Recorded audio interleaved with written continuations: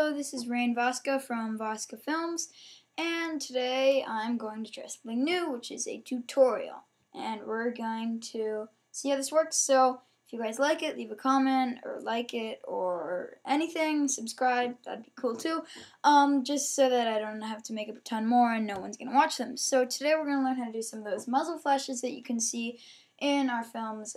One like End, The Apocalypse has some pretty good ones, and The Monster Machine, which just came out pretty recently, and one called Alone, which actually isn't out yet. It's being currently edited by Jack, and he showed me some of the things that he's been doing. They're really cool. So we're going to be learning to do something like this. It's not amazing, but for like the stuff that we're doing, it's pretty good. So, you can see some lighting on my body, and some smoke, and some sound effects, and yeah. Learn this to use for absolutely free, no plugins. And yeah, so let's see. So here we have the footage of me shooting a gun. Very awesome, not a real gun, just a plastic toy thing. Okay, so we need to find a spot where the muzzle flash should be. I think I'm going to go for right here. And I'm going to drag in my still. This I found on Google Images, so you do not need to get Action Essentials 2 to have a realistic muzzle flash. Yeah, so just keep that in mind before you go buying really expensive plugins and stuff. And I'm sure you can find stuff on YouTube like this too. So yeah, with muzzle flashes, change the blending mode to add, so then you can still see your background there. And make it sort of like that. And then rotate it so that it's kind of facing the way the gun did. Yeah, something like that. I think I'll make it a little bigger. Okay, so now, if you play that, really awesome, huh? Okay, but that still needs a ton of work. So, to make this look like it fits more in the scene, and it has like more of a glow, we're going to add like a solid that color do, yeah. So, medium orange solid for sure. You can make that and trim it to that spot and change the blending mode to add, and then use the ellipse tool to get something about about the size of your muzzle flash, and then rotate it. Rotate it until it looks like it'll fit, and then drag it right on top of your muzzle flash. And that looks really cheesy right now, but you just hold on. Just turn up the mask feathering a lot, and then just position it a little bit more that.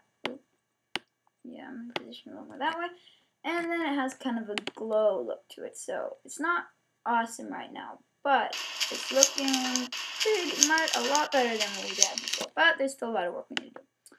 So we're gonna add some smoke. So this is a video of smoke that I just found some muzzle flashes off YouTube, and I just took all the smoke and layered them on top of each other to make this kind of a little puff thing. And it's not great, but it'll do for this. And so then just search for key light, unless you have some other plugin that does keying. But for now, I'm just going to stick with no plugins and use the plain old smoke. Drag that under your muzzle flash so that it looks a little more in the scene. And then if you play this, it's okay. But there's one problem where this frame right here looks a little bit weird because you can see the smoke and the muzzle flash and the lighting. And in my opinion, I think that looks kind of dumb. So what I'm going to do is do this.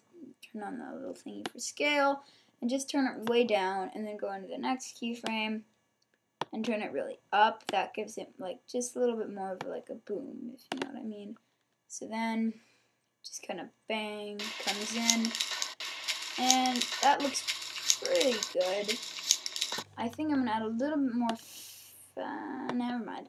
That's pretty good, but there's a lot more. You really need to sell the effect. Right here, that frame, it just looks kind of weird because nothing else is lighting up. It doesn't look like it's real. So, if you duplicate this layer and turn delete the mask and reset the transform, and use your pen tool, or you can click on it, or you can just say G, and then zoom in and find some spots in your scene where you think it would be actually lit up if there was a real muzzle flash there. So in my case, I think that probably this part of the gun and definitely my hands would kind of light up if this were real. So then I'm just going to kind of drag a little thing around there and go back to fit, and that looks dumb, so then we'll just turn up the feathering a lot and then turn down the expansion so that it's just kind of about there. You can play with this for a long time to get really realistic things, but this is a tutorial and I'm not going to bore your heads off. So then I think my face would probably light up a bit too, so then that's a nice still. I'm just going to drag kind of something around my nose and just a bit of my forehead. Oops. Okay, hold on. Oh my god. Ah.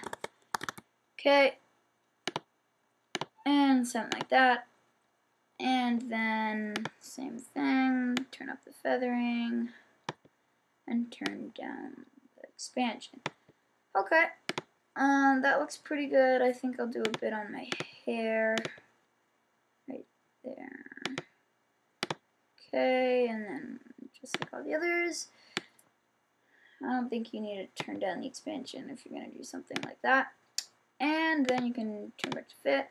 And I'm just going to do a smidge more on my chest. So then I'm just going to drag that.